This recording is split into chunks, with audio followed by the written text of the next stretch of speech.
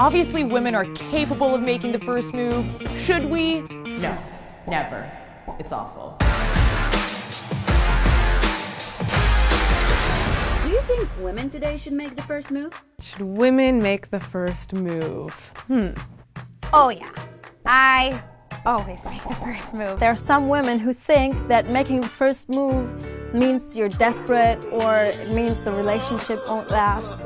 That's all bullshit. It's not true. What is your move? It's really cute when a guy thinks he's the one who noticed you first. Bro, like I haven't been discreetly moving around the room to make sure I'm in your line of sight since you got here. Touch his shoulder a bit, like, you know, be like, hi, sexy. Usually my move is my smile. A smile is like a swipe right on Tinder for a guy. When I hit on girls, I always have something funny come up. I always have something so clever to say because I'm clever.